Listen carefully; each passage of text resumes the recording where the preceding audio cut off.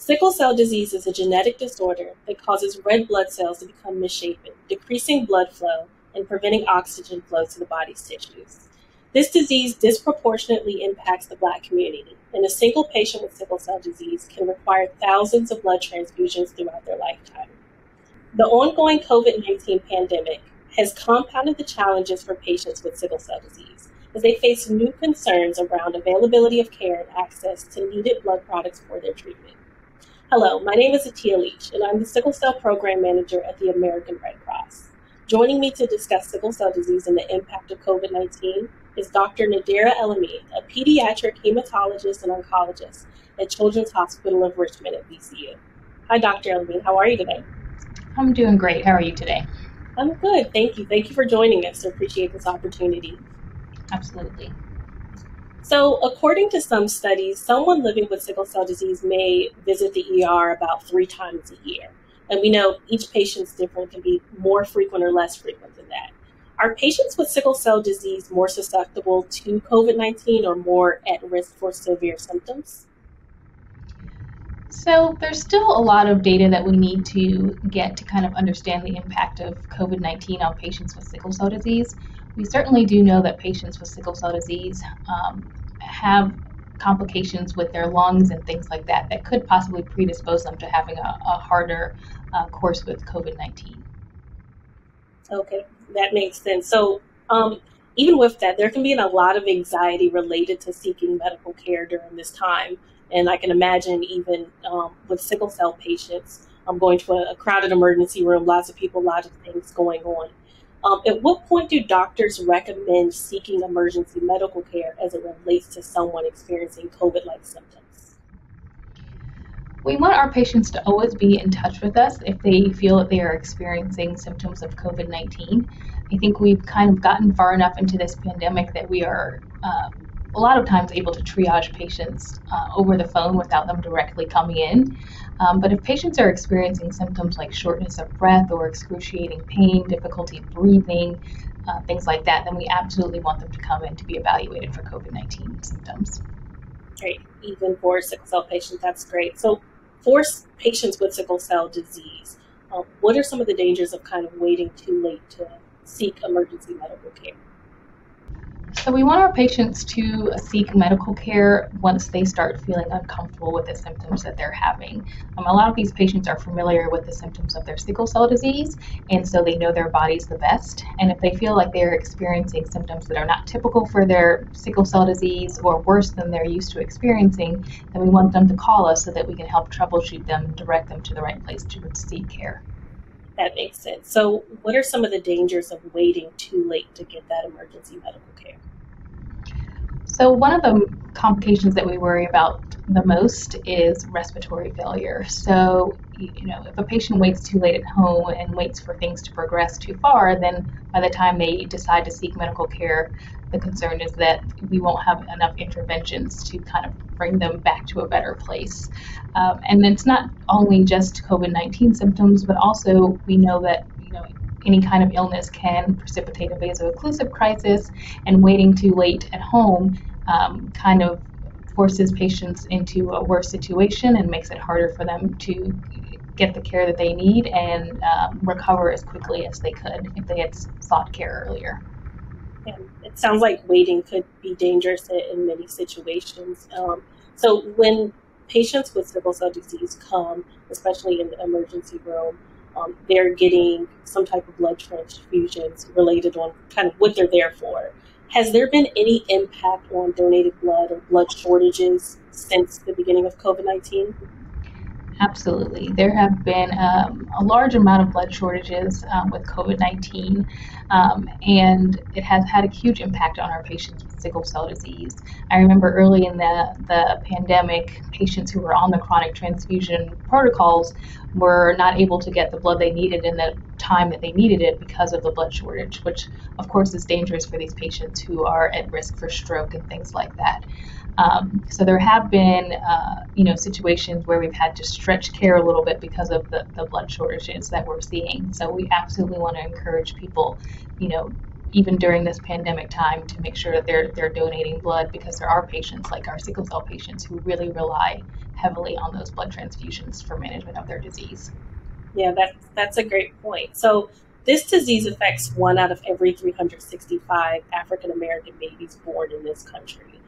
When it comes to donating blood, like you mentioned, can you talk about the importance of having a diverse blood donor base? Absolutely.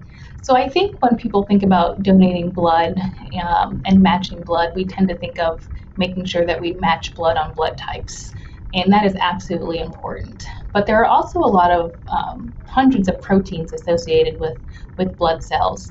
And a lot of these proteins are unique to certain racial and ethnic groups.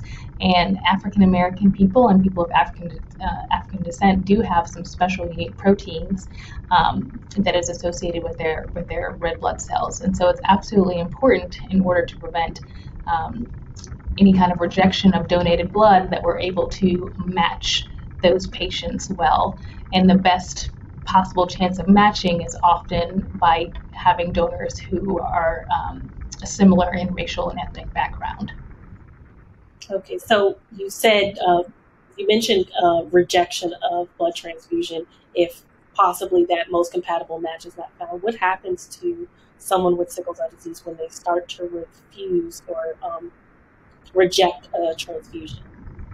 So there are a variety of types of reactions that can develop. Some of them are simpler, like a fever, some more serious, like an allergic reaction. And one of the most severe complications is what we call a hemolytic reaction. And that can lead to kidney failure, it can lead to lung damage, and it can be very dangerous for the patient. And so we want to avoid, that happening by making sure that we are matching these patients as extensively as we can. Thank you. That sounds serious as well. So we talk about sickle cell disease, but there's also something called sickle cell trait. And sometimes there could be some confusion between the two. Can you explain the difference between sickle cell disease and sickle cell trait? So when you have trait, that means that you carry the genetic material for the disease, but you don't actually have the disease. So when we talk about patients who have sickle cell disease, we know that they inherited one trait from their mother and one trait from their father. In patients who have sickle cell trait, they've inherited the trait from one of their parents, and then they've inherited a normal gene from their other parents. So they have the genetic material, but they don't actually have the disease. Thank you for clarifying that. So it wasn't until 2006 where states started requiring universal newborn screening for sickle cell, despite a national recommendation of it in 1987. How important is it for individuals born before 2006 to take advantage of sickle cell trait screening? It is absolutely important for these patients to take advantage of any opportunity they have to get tested for sickle cell trait. I think it's very important for people to know for themselves whether or not they have sickle cell trait, and also for family planning in the future. To be able to meet with a genetic counselor and talk about the risk of having a child with sickle cell disease if they happen to have a child with someone who also has sickle cell trait. So I think it's absolutely important for that reason. And then also, as we are learning more about sickle cell trait, we do know that there are some complications that can happen very rarely in patients who have sickle cell trait. And so if we are able to identify those patients that do have that trait, then we can educate them about the things that they should look out for in the future.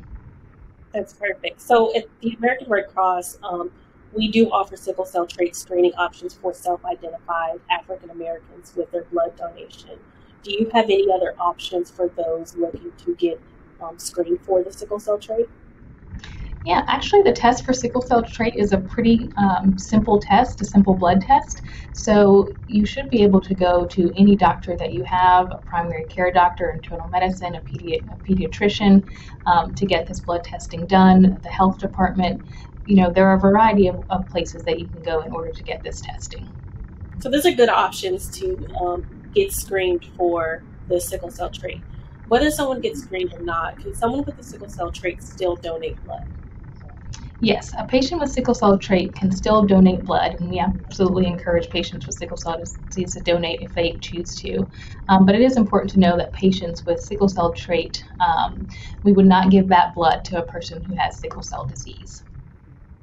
Yeah, I understand there could be some type of complications when that does happen. Speaking of other complications or side effects of blood transfusions, are there any other things that providers, donors, and even patients should be mindful of, like iron overload or any complications with receiving too many transfusions over time? Absolutely. So, two of the big things that we worry about with patients who receive a lot of blood transfusions are one, developing an antibody to blood, and that makes it a lot more difficult for us to be able to match patients and give them blood transfusions. And the more antibodies they develop, the harder it becomes for them to actually receive blood, and the harder it is for us to find appropriate donors. So that's why we always stress the importance of matching as much as possible for these patients who are getting frequent blood transfusions. The other complication, as you mentioned, is iron overload. Every time a patient gets a transfusion, they are getting a very large amount of iron as well. And because our body is not able to get rid of iron very well on its own, over time, that iron can build up in the body and cause significant heart damage and liver damage. And so, for a lot of our patients who are on chronic transfusion protocols, we do end up having to give them special medications to help them take care of that overload that they develop as a result. So thank you, Dr. El-Amin, for spending time to talk with me today about COVID impact on sickle cell patients and the related care associated with sickle cell disease. It's been super helpful. The Red Cross currently provides free sickle cell trait screening on all donations from self-identified African American donors.